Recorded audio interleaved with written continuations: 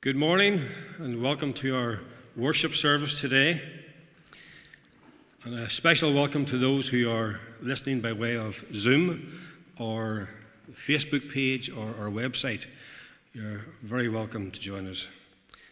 Our call to worship this morning is found in Hebrews chapter 10, and it reads as follows. And so, dear brothers and sisters, we can boldly enter heaven's most holy place because of the blood of Jesus. By his death, Jesus opened up a new and life-giving way through the curtain into the most holy place. And since we have a great high priest who rules over God's house, let us go right into the presence of God with sincere hearts, fully trusting him. For our guilty consciences have been sprinkled with Christ's blood to make us clean, and our bodies have been washed with pure water. Let us hold tightly, without wavering, to the hope that we affirm, for God can be trusted to keep his promise. Let us think of ways to motivate one another to acts of love and good works. And let us not neglect our meeting together, as some people do, but encourage one another, especially now that the day of his returning is drawing near. Amen. We're going to have our opening hymn, written by a gentleman who was once an Anglican minister, a man who as a youth was press-ganged into the British Navy, received 96 lashes for attempting to escape the British Navy, and found him on a particular occasion on a ship off the coast of Ireland, off the coast of Donegal, where he almost got shipwrecked. He prayed to God, and the cargo miraculously shifted in the hull of the ship to block a hole that was going to sink them. Don't know who it is yet? John Newton and his great hymn, Amazing Grace, and we'll stand to sing.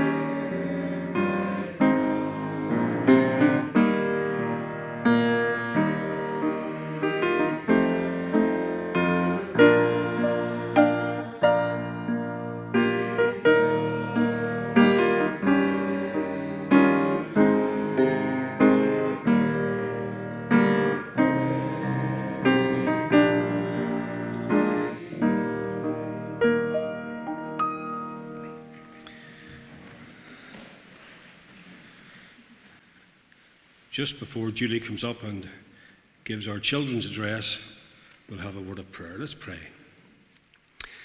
Gracious God and loving Heavenly Father, we come to you again on this, our Lord's Day, and we come into your presence to worship you and to give you of our thanks and our praise for all that you are and all that you mean to us as those who have put their trust in you. We thank you this morning for the person of the Lord Jesus Christ and his atoning sacrifice on our behalf that has been able to reconcile us to you. We thank you this morning for the precious blood of our Saviour. We pray this morning as our brother Donald would come and open up your word to us, that you would take all thoughts of the previous week out of our mind and all those things that would distract us. And Father, show us things out of your word this morning. Those things that we cannot see, show us. Those things that we do not know, teach us. And those things that we are not, make us. In Jesus' precious name, amen. Julie's going to come up now and address the children. Thank you. Hello, boys and girls. You're very far away today. And hello to all the boys and girls at home as well. So, if I can have...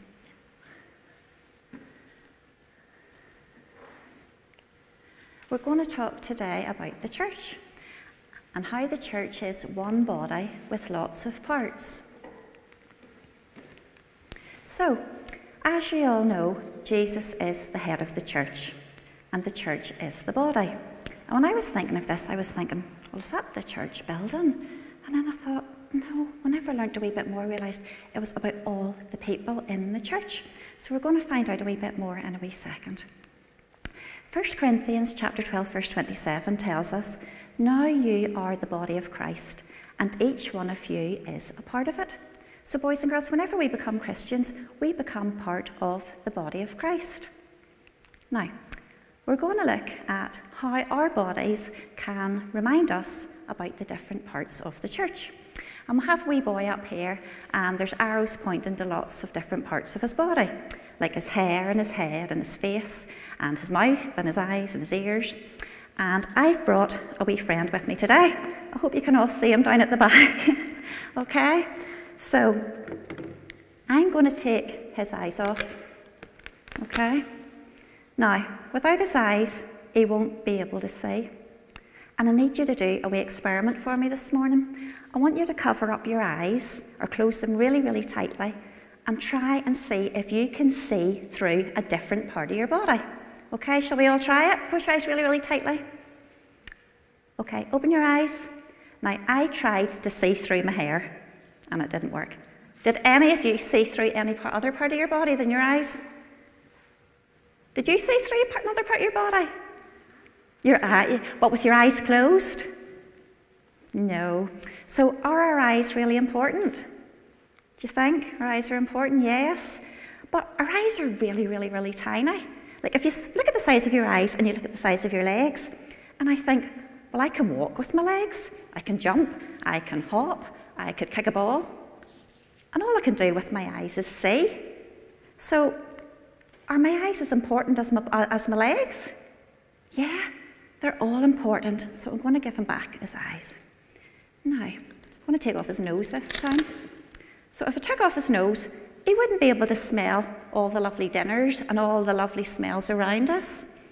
But what would happen if the eyes said to the nose, there's two of us. We're more important than you. There's only one of you. Would that be true? No, the nose is just as important as the eyes. Now, we're going to take off his mouth. Now, I want you to imagine you've got your favourite thing to eat in your hand, okay? My favourite thing to eat is Haribo. So you're not allowed to use your mouth. You have to cover up your mouth, and you have to try and eat with a different part of your body, okay? I think I'm going to eat with my knees, okay? So cover up your mouth. Now. Uh-oh, it didn't work. Could anybody eat with any other part of their body other than their mouth? No? So are our mouths important? Yeah. Now, we'll look at one more wee part of his body here, and that's his heart. Is our heart important, boys and girls? Yeah, but you can't even see your heart. Can anybody see your heart? No.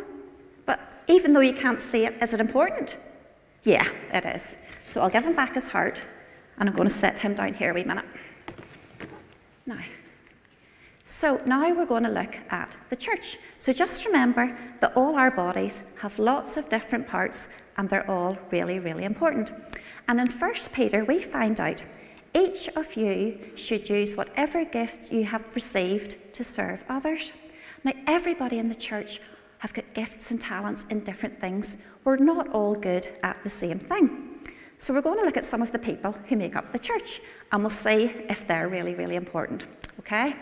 So, in churches all over the world, we have pastors and we have deacons. We have people who look after the church and look after all of us. Are they important? Yeah. Abby, are the deacons important? Yeah. Yeah, I think they do a really, really good job.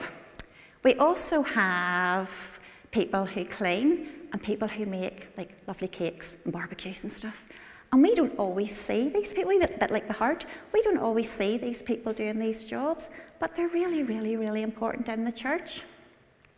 We also have people who visit other people, who are good at talking and listening and helping people whenever they're sad or lonely or sick. We also have people who are really good musicians and really good at singing. And I was thinking, you know, maybe some Sunday I'll come into church and somebody said to me, there's nobody for the piano or the organ today. You're playing it today? And I would think, I think the best I would be able to do would be Twinkle, Twinkle, Little Star. I don't have a gift for music. We also have our AV team and our children's ministry. Again, if we came to church and they said to me, you're on the sound today, there wouldn't be much sound in the church because I wouldn't know what I was doing. And imagine, boys and girls, if you came to Pathfinders or Holiday Bible Club or Sunday School and there was no leaders. I think it would be a bit crazy, wouldn't it? Yeah. So we need those as well. What about children? Are children important in the church? Children are very, very, very important in the church. Boys and girls, even though some of you are very, very small, you do a really important job. You pray for each other, you look after each other, you tell your friends all about Jesus. So already, even if you are really, really small, like the eyes, you are already doing a really important job in the church. So, I found this verse in the Bible, and it's become one of my favourite verses now in Romans chapter 12, verses 4 and 5. For just as each of us has one body with many members, and these members do not all have the same function. So all of us has got one body. We've all got different parts of our bodies, and all the different parts do different things. So in Christ we, though many, form one body. So when we become Christians, boys and girls, we become the body of Christ. Big, big family. We all form one body. And each member belongs to all the others. And like our bodies, our fingers belong to our hands, and our hands belong to our arm, etc. In the church, we all belong to each other. We all love and care for each other. So, nobody can do everything. God wants us all to work together and use each other's gifts, talents, and abilities. Sharing the gifts that God has given us is what makes things work. And just to finish off, boys and girls, each one of us is special because that is how God has made us. God made us to worship Him on our own and together as part of the church. And just as the body needs all of its parts to be whole, the church needs all of us so that we can grow in our faith, serve God, pray for each other, and be salt and light and go crazy like Chris told us a few weeks ago by telling our friends all about Jesus and how much He loves us. Thank you all very much for listening. Thank you, Julie. I'll now give some of the announcements. Again, a big welcome to all those who have turned out this morning. It's nice to see so many out. And if you're listening by way of DVD or through the internet, we're glad that you've been able to join us. But we hope that in the coming days that you will feel more than able to join with us here at church. We live, I suppose, in a day when bad news is all around us, but with some good news this week, in that we are congratulating Chris and Carla on the safe arrival of Harry Carson, born on Friday and weighing in at 7 pounds 10 ounces. So congratulations to those folks, and they'll certainly have their hands full this morning. Our missionary correspondence station, our little box that we've been mentioning this last few weeks, finishes today. So if you haven't got pen to paper as yet and you want to do that, please get it in ASAP, and Roy Greer is going to look after the posting of those. So thanks again very much to Roy for that. Our prayer meeting goes ahead again this Wednesday, both here physically in person and via Zoom. So please feel free to join us. Remember to keep praying for those who are unwell, undergoing treatments, and recovering from different ailments, and those in our fellowship who have been recently bereaved. An update on Jackie's situation. Jackie's symptoms have not improved greatly, but thankfully they have not got any worse. So we're just hoping that there'll be a speedy recovery there up at the manse. I'm also going to mention Herbie Dara, Mita's brother, who at this present time is critically ill with COVID. So please remember Herbie in your prayers as well. Last thing would be our exit strategy. As I say, it's nice to see so many folks out.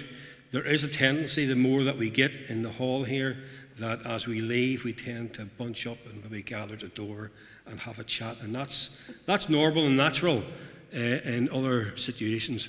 But we just ask that if you would listen to the deacons this morning as they would try and usher you out, perhaps row by row, and try and keep your conversations brief and at a distance, and if necessary, outside the building. Just bear that in mind, please, as you would leave. A very warm welcome again to our brother Donald Coulter. Donald's no stranger here, and I'm just going to ask Donald to come up now and pray that as he opens God's word to us, that we will receive what he has to say in the grace that he intends to send it. Thank you very much, Donald. Well, it's nice to be with you all again, and good morning to everyone. Didn't think I was going to get this detached there for a moment, so here we are. Well, if you have your Bible with you, would you please turn to the Gospel of John? The Gospel of John, and chapter 6, please. That's the Gospel of John in chapter 6, and we're going to read verses 32 to 40.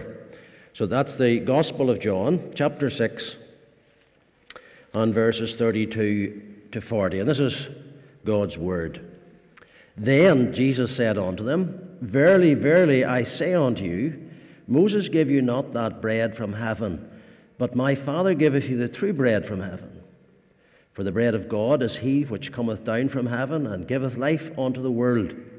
Then said they unto him, Lord, evermore give us this bread. And Jesus said unto them, I am the bread of life. He that cometh me shall never hunger, and he that believeth me shall never thirst. But I said unto you that ye also have seen me, and believe not.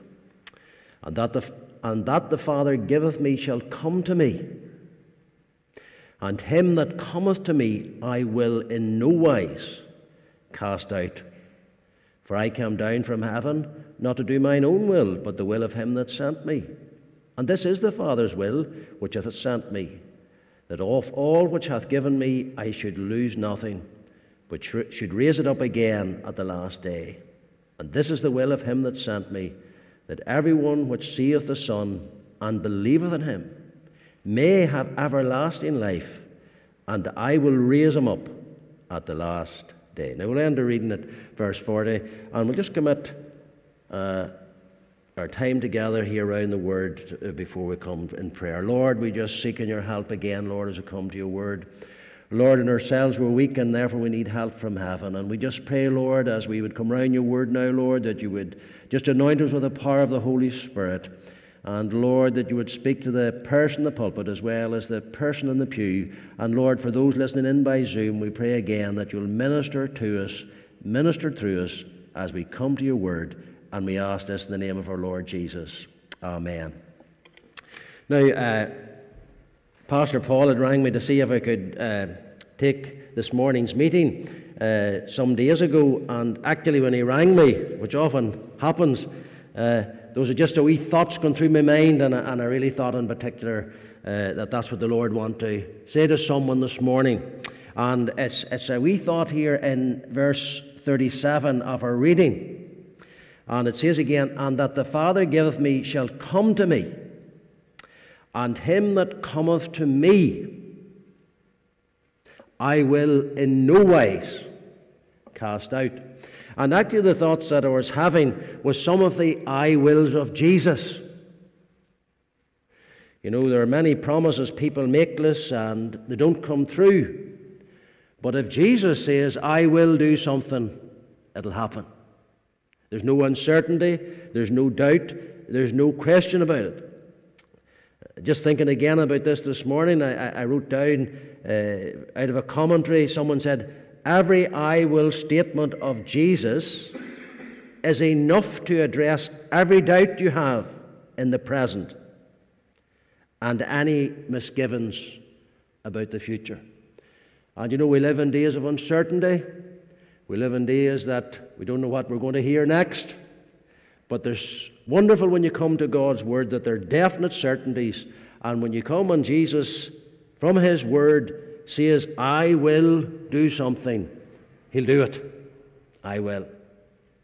And just for a few minutes this morning as we come round God's Word, I just want to think of a few of the I wills of Jesus, which are sure and certain and definite. We might delve into one or two a wee bit more than the other, but just to run some past you today and be trust that some of these I wills will be applicable. Trust all of them will be applicable to you, but perhaps there's some of them are very applicable to you in your situation today. And the first one that I want to share with you is found in Matthew 11, 28 to 30, where Jesus said, come unto me, come unto me, all who labour and heavy laden, and I will give you rest. We live in a restless world, don't we? And actually, I think it was Augustine that said, thou hast made us for thyself, O Lord, and our heart is restless until it finds rest in you or in thee. And that's what it's like outside of Christ. We're restless. There's no rest in the sense of so much going on in our lives, but the Lord Jesus this morning is His invitation. And I love that little word of invitation to come. I think, and I'm working from memory, it's mentioned over 3,000 times in Scripture, the word come, this invitation of coming. And one of these I wills that Jesus would have us today is to come unto me, to come to Him, all who labour. See, there are people who are labouring for their salvation today. There are people who are labouring for their salvation in Ireland today. They're trying to work their way to heaven, and it's not working. There's no rest. They've no certainty. They've no definite in their heart that things are well with their soul. And yet Jesus gave us this wonderful, wonderful invitation. And one of His lovely I wills is, come unto me, all who labour and are heavy laden, and I might know, and I will give you rest. He says, take my yoke upon you and learn from me, for I am gentle and lowly in heart, and you will find rest for your souls. For my yoke is easy, and my burden is light. It's a wonderful thing to be resting in Christ, and in Christ alone, for salvation today. And the Lord gives rest. He gives that rest where we can be content. I'm thankful that I had a great night's rest last night. Some nights I don't sleep that well, but I reckon I was snoring last night and had a great night's rest. So I'm ready for you today. And in the natural, to have rest is a wonderful thing. Just your body's so much different after you get a good night's rest. And we can rest in Christ for our salvation. And there's just a few applications in that. So if you're a sinner, and I'm talking, and just in case anybody's listening in, and you don't know the Savior, and you're hoping you might get to heaven, and you're uncertain, this morning you can rest in this fact that you come to Jesus. You can come and have rest as a sinner. You can rest in Christ. You can be sure you're saved if you just come and rest in what Christ has accomplished for us on the cross of Calvary. As you just come in repentance and faith and trust Christ and rest in Him and rest in Him alone. He has done everything that's necessary for our salvation. We can rest for the sinner. I can tell you there's rest for the saint as well. We can rest in Christ. We get all troubled about many things, and perhaps you are troubled in these days. Well, you know, you just want to spend more time with Jesus. Spend more time in His Word. Spend more time seeking His face, and just coming to Him, and you'll find He has rest. He has rest for the saint of God. He has rest for the believer, just to rest in Him. Why we get troubled about so many things. And sometimes there are many things that do trouble us. But in those situations, if we just would find that time to, as a wee pastor used to, steal away home to Jesus and rest in Him, whatever your trouble may be. And even as a servant of God, you can get tired in the work. Not tired of the work, but tired in the work. And Jesus, He's never a hard taskmaster. He said to the disciples at one side, He says, come aside and rest a while. Not a long time, I might add, just for a while. I think some take that too serious. And so there's rest. And this lovely invitation, the I wills of Jesus. He said, come to me, all who are labor and heavy laden, and I will give you rest. It's a promise. Come to Him. Come as a sinner. And you'll find rest in Christ for salvation. You'll find all you need is necessary. Even as a saint of God, maybe troubled, maybe disturbed by some matter, just come to Jesus and rest in Him. Seek Him through His Word. Rest in Christ. Rest in the promises of God. Even though you can't see the way through at the moment, rest in Christ. And even for those that perhaps are serving the Lord and find it tired and tiring, well, there's rest for the servant. And you know, there's a lovely wee verse in Revelation. Whenever we go to glory, it's going to be that wonderful rest. And it says in Revelation, and I heard a voice from heaven saying, write this, blessed are the dead who die in the Lord from now on. Blessed indeed, saith the Spirit, that they may rest from their labors, for their deeds follow them. Revelation 14:13. And we have this lovely promise of God for rest. Not only rest in time, but a rest in eternity, when all my labors and trials are over, and I am safe on that beautiful shore, just to be near the dear Lord I adore, will through the ages be glory for me. It's wonderful to be resting in Christ. I encourage you today, as God's people, rest in Christ. It's where you'll get true satisfaction. Rest for your souls, rest for your mind, rest for your emotions. Rest in Christ. And then another wee I will, just thinking on them, and Jesus one day called 4 men to Himself, and He said in Matthew 4:19, and He said to them, and He said, follow me, and I will make you fishers of men. And that's again, you know, something, and we had a lovely talk on the body of Christ this morning, the church, and what lovely applications in such a simple form and yet so profound. And the Lord Jesus, He's calling us today to follow Him. A follower of Jesus. You don't get saved and stuck. He says, follow me. It's a lifelong following. It's discipleship. And once you're saved, you start following the Lord. And the Lord wants us all to become fishers of men. Doesn't mean we're all evangelists. It doesn't mean we're all going to be leading souls to Christ every day of the week. But I want to tell you, He came to these guys and He said they were just fishermen. They were ordinary men. In many ways they were businessmen, but yet they were ordinary men. And He said, follow me. Follow me. and I will make you. It wasn't going to be an instant job. It wasn't going to happen overnight. He says, I'll make you to become fishers of men. I wonder, in this uncertain time of our history, are we still in the business of fishing for men? Round Straid, in district, in our families, in our homes. The devil doesn't want us fishing for men. He would close down every department of the church. He would tell you it's not a good time to be out fishing for souls. We need to be creative and innovative in these days and say, how can we appropriately be fishing for men? Because that's what he's told. He says, follow me. Follow me. Following Jesus. Boy, Jesus was always after the souls of men. He took all the different approaches. He preached to large crowds. He sat down with individuals, like you think of the woman at the well. He got ways of approaching them. Just to really study the life of Jesus and how he reached the lost. And I wonder, can I set a wee challenge today? Are you going to try and reach a soul for Christ today? You say, Donald, that's not really my gift, and you know. Well, you can pray. I hope you have a wee list of unsaved people, and you're praying for them.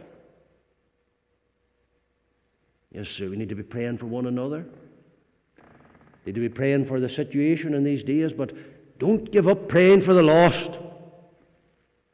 And the Lord is still in the saving business. The church that Julie talked about today, it hasn't closed down. And the Lord said, as long as the church goes on the early church of this year, he added to the church daily. Not on a Sunday. He added to the church daily such as should be saved. And you know, I believe even the day that the Lord would begin pointing out us, and he said to them, follow me, and I will make you fishers of men. That I know nothing about fishing. There's all types of fishing, isn't there? And there's maybe fishermen here. But one way or another, you get the hook out there. Some catch them in crowds by the nets. And there's all the different bait, isn't there? And there's children's ministry. There's adults' ministries, all kinds of ministries. Let's ask the question to ourselves today, Lord, make me a fisher of men. It has to be a priority. There's a priority. Follow me. Follow me.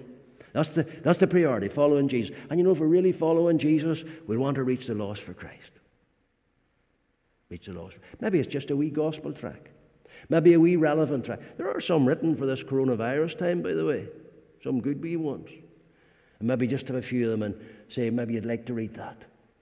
And then pray over it. Or you just have that wee bit of literature and say, Lord, will you lead me someone, and I want to give it to them. Actually, and I'm now going off the point, which is often unusual for me. Ronnie McCracken, I think, used to be minister of this church. And I think he challenged this church, this was many years ago, that the congregation that week intentionally I think it was 3 people, that they do something, try and reach 3 people that week. And Pat, his wife, being a good wife, she thought I'd better do what the minister says. And the first person that week, or one of the people that week, was the milkman. He used to bring the milk to the door, didn't he? So I thought, well, of the milkman, the postman, and you got a wee track, and you give the milkman a track. And I think it was about 25 years later, I heard this story 2 or 3 years ago. About 25 years later, this man came to her and he says, you know me? No, I can't say you do. I do. Well, 25 years ago, I was your milkman. And one morning, you gave me a little gospel tract. And I read that gospel tract. And through that gospel track, I came to Christ, and I've been a Christian for over 25 years. Pat didn't even know that. Make me a fisher of men. Make me a fisher of men. And that's what Jesus would want us to do today, to challenge us, to make us fishermen. And then another one here, and we heard about today, so we'll not dwell on that. And it's foundational, isn't it? Jesus said, and I tell you, you are Peter, and on this rock, and the rock, of course, is Christ. That was a confession that Peter had made, that he said, you are the Christ, the Son of the living God. And he said, on this rock, I will build my church, and the gates of hell shall not prevail against it. And can I say today that the only, we'll call it organization, the only agency that the Lord has on earth is the church. That's the only agency. And in particular, the local church. And today we can get discouraged, and we can't all gather together the way we'd like to, and all of that. But we heard a lovely talk on the church this morning. And remember, you're an important member of that body. If you're saved and redeemed by precious blood, we need to be part of a local church, and we need to be a participant in the local church. And we need to be all prayer warriors in the local church. And we need to be enthusiastic about the local church. It's not an option. Jesus said, I will build my church, and that means through the coronavirus epidemic, he's still building his church. And I would suggest to you, there are a lot of people thinking about Christ in these days. There's people questioning things, and we need to be on the ball. Are you in the ball today? Are you challenged about what part of the body you are? Are you a pew warmer? Are you enthusiastic about the church? And the Lord's still building his church, and I want to tell you what he says, the gates of hell shall not prevail against it. Coronavirus shall not prevail against it. The government shall not prevail against it. The old devil shall not prevail against it. He's going to build it. And I'm glad I'm a part of the body of Christ. I'm glad I'm a part of the family of God, and I'm enthusiastic because of the head of it. The church's one foundation is Jesus Christ our Lord. She is his new creation by water and the word. From heaven he came and sought her to be his holy bride, and with his own blood he bought her, and for her life he died. Oh, we can say, listen, our head's Christ. He's the King of kings. He's the Lord of lords. That's who's building the church. That's the one I'm looking today. Oh yes, we need to be praying for our government. We need to be... I have a list of things 7 days a week, and praying, it's one of for the government, and the day you pray for your MP, and I prayed for my MP this morning. Thank God he's a Christian one. But one of the days to pray for the local church. I reckon, the greatest part in any society is the local church, the believer, the salt and the light we've heard about, the praying people in the community. Oh, the church is so important. And Jesus said, not me, not a denomination, said, I will build my church, and the gates of hell shall not prevail against it. The church shall never perish. Her dear Lord to defend, to guide, sustain, and cherish is with her to the end. Though there be those who hate her, and there many do, and false sons in her pale, against both foe and traitor, she ever shall prevail. View the fast building, see it rise, the work how great, the plan how wise. O wondrous fabric, power unknown, that rest it on the living stone. The church. And Jesus said, I will build my church. Don't be, in these days, be encouraged and be excited about the church. It's all the Lord has. Boys like you and me, the creators we are, but that's his church, the body of Christ. And I'm glad to be part of the family of God. Another important one, and I think very important in these days, And a promise the Lord Jesus made before he went back to heaven in John 15 and 26, and also in John 16 and 7. He says, "But when the Helper comes, or the Comforter comes, whom I will send to you from the Father, the Spirit of truth, who proceeds from the Father, he will bear witness unto me." John 16:7. "Nevertheless, I tell you the truth, it is to your advantage that I go away, for if I do not go away, the Helper will not come to you, but if I go, I will but if I go, I will send him to you." The Holy Spirit. And thank God, and I wouldn't be on this platform this morning if it wasn't the help of God, the Holy Spirit. And we need to be every day filled with the Holy Spirit. That fresh being filled. You know, when we're saved, soon as my all I ventured on the atoning blood, the Holy Spirit entered, born of the Spirit of God. And I was born of God. But we need to be filled with the Spirit. We need to be empowered by the Holy Ghost. As much we could say about that, but what I would say, you know why we need the Holy Spirit? Because he's the person. If you're going to be a fisher of men, well, you can't save them. You need the Holy Spirit to convict them, to draw to their attention that they're sinners and need a Savior. And he convicts. And of course, he's involved in the conversion. As soon as my all I have entered on the atoning blood, the Holy Spirit entered, born of the Spirit of God. He's involved in our conversion. And he communicates with us. We have this witness within us, says the Scriptures. The Spirit himself bear witness with our spirit that we are the children of God. Romans 8:16. And he helps to control us. And we should have the fruits of the Spirit. And I speak that to myself as much as anybody else. We need to be controlled by the Spirit of God. Spirit controlled. Spirit filled. Led by the Spirit of God. And if we're going to have all these gifts in the church, he helps us, he gives us these graces for contribution in the church. We need the fruit of the Spirit. And you know about the 9, them segments of the fruit of the Spirit. But he gives us power. You shall receive power after the Holy Ghost has come upon you. You shall be my witnesses.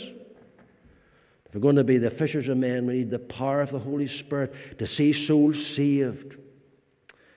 And to give us just that power to call out on him. "Mighty Spirit, dwell in me," said the writer. "I myself would mighty be, mighty so as to prevail, where unaided man must fail, ever by a mighty hope pressing on and bearing up." And the Lord has sent the Holy Spirit. That's a promise that's fulfilled. He said, "I will send the Spirit." Thank God for the Spirit.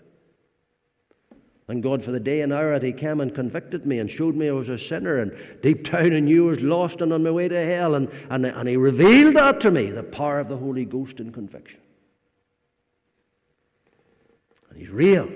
I will send the Spirit. And he's fulfilled another promise. He said, "I will build my church." That's going on for 2,000 years. That's a promise. And then this one here, he says, "I will come again."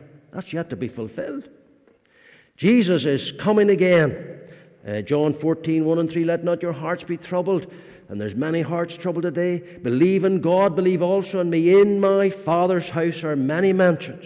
If it were not so, I would have told you. I go to prepare a place for you. And if I go and prepare a place for you, I will come again." Another I wills of Jesus. Jesus is coming again. He's coming for the church. He's coming for a blood-bought church. He's coming for you and I. And will be in glory forever. This is a glad prospect for every child of God. We need to be excited in these days. Jesus is coming again. I don't know when he's coming, because the Scripture says it doesn't. But we need to be ready. We need to be on our toes. We need to be waiting. We need to be watching. We need to be working in these days, because Jesus is coming. It should be an exciting prospect. It should thrill us. A steadfast promise, "I will come again." A sweet peace, and take you to myself. A sublime paradise, that where I am, oh, where I am, Jesus in heaven. He's coming one day to take us to glory. Sorrows all past, home at last, ever to rejoice. A sure prospect. A sure prospect. I will come again. The promises of God, thy wills of Christ. And then this one that we read in your hearing this morning, John 6:37. All that the Father gives to me will come to me, and whoever comes to me, I will in no wise cast out. Another version says, I will never cast out. There's actually a lot of theology in that verse and that around it. I'm not going into that, but there's this promise of God, and perhaps, I don't know if there's anybody in church this morning. I don't know whether there's anybody on the Zoom listening in, but I can tell you this is the promise what we have in terms of salvation. It's a rock-solid promise. Jesus said it. Jesus said it. He said, whoever, or him, that comes to me, I will never cast out. What an invitation. What a wonderful I will. What a statement of certainty. It's for the individual sinner. It's for the whoever. It's for the him or her. For the young or for the old. It's for the individual. An individual sinner, him that cometh, or whoever comes to me. It's for the individual. Would you say, I'll come to that in a minute. You say, well, maybe not me. Oh, yes, you. And then, not only as an individual, there's an impossible situation. It says, him that cometh to me, I will never cast out. That's a good promise, isn't it? And to an invincible Savior, an unconquerable Savior. You're coming to Christ this morning. It's interesting, and I was reading that when I got that call from Paul studying that there, just this wonderful I wills of Jesus. But in terms of our salvation, that we can know with certainty, if we come in through repentance and faith to Christ, he says, I will never cast you out. I'll never turn you away. And actually, Stuart Briscoe said in the original Greek, and I know no Greek, but these men do, in the original Greek, the verse 37 reads like a double negative. I will never, no never, drive them away.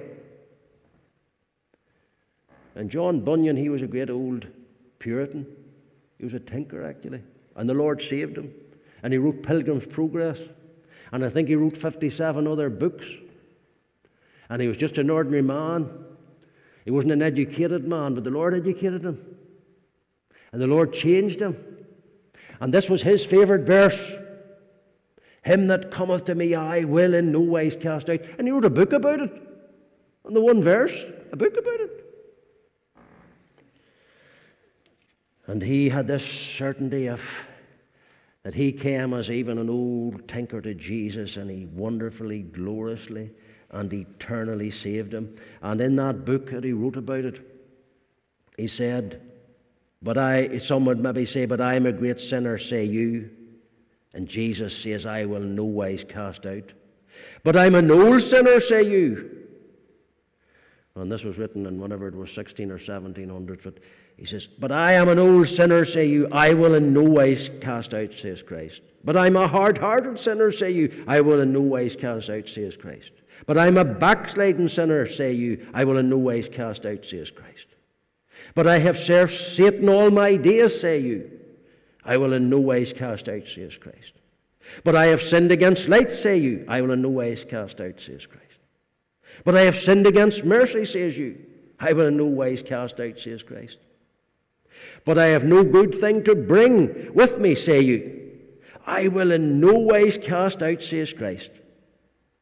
And then Bunyan says the promise was provided to answer all objections, and does answer them. Are you putting up objections for coming to Christ this morning? You saying he maybe wouldn't accept me? I'm this, I'm that, I'm the other thing. The Lord has wiped away all objections.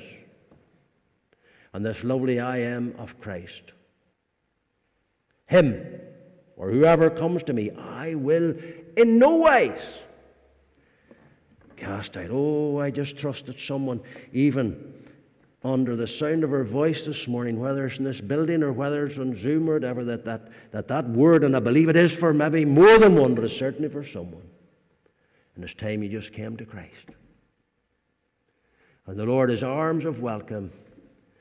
And He says, him or whoever comes to me, I will in no ways, I will never cast out. Our last one, and then we'll bring our meeting to a close. And it just hit me the other day, and I believe it's someone again. And it's what Jesus, another I will of Jesus, Hebrews 13:5. Keep your life free from the love of money and be content with what you have. You know, people are not content in these days, are they really? True contentment. Keep your life free from the love of money and be content with what you have. For He has said, now get that one, for He has said, Jesus said it. For He has said, now this is to the believer, by the way, I will never leave you nor forsake you. So we can confidently say, the Lord is my helper. I will not fear what man can do unto me. Remember your leaders, those who spoke to you the word of God. Consider the outcome of their way and imitate their faith. And then he says, Jesus Christ the same yesterday, today, and forever. And there's a lot of people lonely in this coronavirus epidemic, and for all the reasons, people who have been isolated, and we need to be praying much for them, and we need to make a phone call to them, and we need to show all the love we can, and do that, please. And I know this church is most kind and does all of the above. But in all of that, there can be a loneliness. Loneliness is a big thing in society. Loneliness. And perhaps someone just needs to hear today that's locked in their home and can't get out in these days, maybe even a bit of fear there about the whole thing. And hear what God wants to say to you today. I will never leave you nor forsake you. In fact, you know, I was saying about that double negative, I never cast you out. And actually again, on looking up a bit of the background to it, this is even stronger.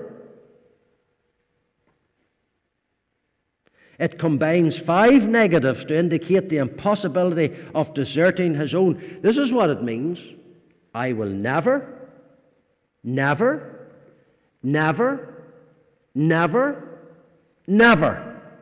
forsake you. 5. I think the Lord's making a point, isn't He? And if today you feel you're all on your own, and if you love the Lord and know Him, I want to tell you today, He said, I will never leave you. I'll never forsake you. Doesn't matter whether it's in life. It doesn't matter whether it's through the valley of the shadow of death. He says, I will never, ever leave you, nor forsake you. The hymnist said, I've seen the lightning flashing and heard the thunder roll. I felt sin's breakers dashing which tried to conquer my soul. I heard the voice of my Saviour. He bid me still fight on. He promised never to leave me. Never to leave me alone. No, never alone. No, never alone. He promised never to leave me alone. Never to leave me alone. No, never alone. No, never alone. And I trust, as we wrap up our wee service this morning, or today, on this Lord's Day, the 13th of September, that perhaps some of these I wills of Christ will speak into your heart. Have a wee think about them through the week. Let them run about through your mind. Meditate upon them. If you're not saved, come to the Christ. He'll never cast you out. If you're lonely, stand on the promise, I will never leave you nor forsake you. We pray. Our loving Father, we just thank you for this lovely time of worship this morning in your house, even in these difficult times. And we thank you, Lord, for all we have heard. We thank you, Lord, for the privilege of singing that hymn once again, Amazing Grace. How sweet the sound that saved a wretch like me. I once was lost, but now I am found, was blind, but now I see. Thank you, Lord, for your great eternal salvation and your great love towards us. We thank you, Lord, for the children's talk. We thank you for the body of Christ, the church, and we thank you for every member, and we thank you everyone's important, and everyone has their wee job to do, and we thank you, Lord, for that. We thank you, Lord, you involve us in this marvelous enterprise, your church, in a local level. And Lord, we just pray for the church today, and we pray for the persecuted church, and we pray for every church that upholds you and is through, in terms of Scripture, a scriptural church in this area, in Northern Ireland, or wherever the churches gather today in these difficult days. Will you bless the church? And Lord, build your church as you are. And Lord, help us to be participants in your church and involved in your church, the body of Christ. And so, Lord, we thank you for your word. We thank you for your promises. I thank you, Lord, that we can stand on your I wills. They're certain, they're sure, and you never fail us. And so, Lord, we just thank you for this lovely time together. Continue to bless Jackie and heal her, Lord, and this dear other brother that has been mentioned with COVID that's in a difficult situation. Will you put your loving arms round about him? Will you protect and guard him? Will you bless this lovely congregation of your people here in Straid Congregation, that they'll know the blessing of God? And you'll bless Pastor Paul, you'll bless the deacons, and you'll bless every member, and you'll bless every friend, and you'll bless every boy and girl. And grant, Lord, that they'll all know household salvation. And so, Lord, we're going into a new week. Will you go before us? Will you be with us? Will you make us a blessing and make us fishers of men? And I pray this in the name of Jesus. Amen. Amen. Thank you for your time. I do as you're told now, what the deacons tell you on the way out and whatever. And I think he means to go out and don't stand at the door. Move out and chat in the car park, whatever. Is that what you're saying, Brian? The Lord bless you, and it's great just to have fellowship with you again today. Amen.